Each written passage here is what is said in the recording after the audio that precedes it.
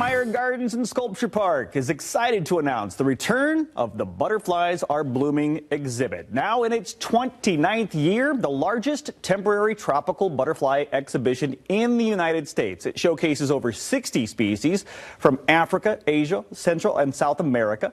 Visitors can marvel at the stunning diversity and intricate beauty of butterflies and moths in the lush environment of the Lena Meyer Tropical Conservatory.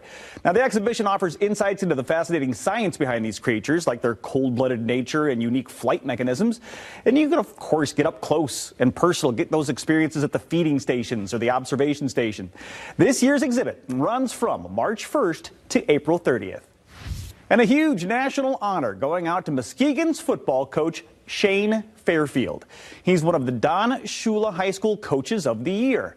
High school coaches are nominated by teams from the 2 NFL conferences, and this year Muskegon's football coach Fairfield was a winner.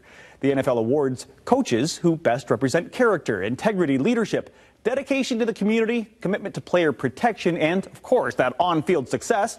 The Lions nominated Fairfield, who led Muskegon past Warren De La Salle, I should say, to win the Division II state title this year. Is also the 900th win in the program's history. That's the Big Reds are the winningest high school program in the state.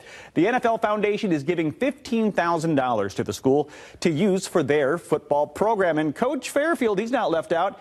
He gets $10 grand all to himself and a couple of nice vacations. He'll have a trip to the 2024 Pro Bowl game and tickets to the Super Bowl in Las Vegas.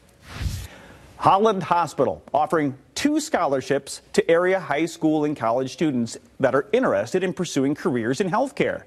It's the Holland Hospital Volunteer Council Healthcare Scholarship and the Holland Hospital RN Scholarship Program.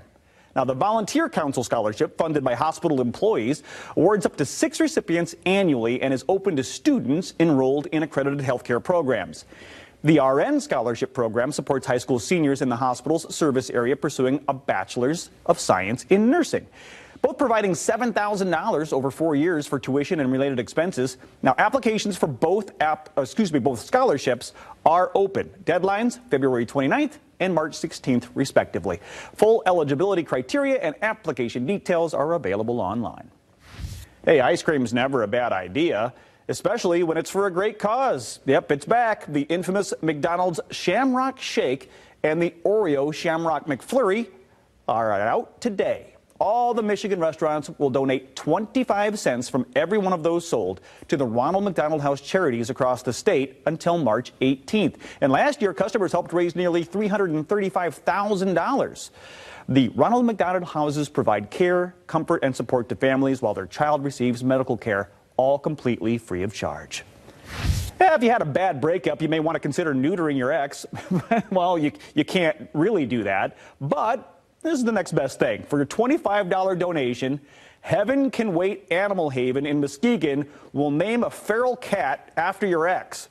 Now, of course, that ex will then be snipped through the TNR program and returned to their colony. Now, all the money will be used to operate the shelter. Now, they want you to know it does take several months or more sometimes before a chosen name is used, so it might not happen in time for Valentine's Day. But there are plenty of cats out there, so they promise that name will get used.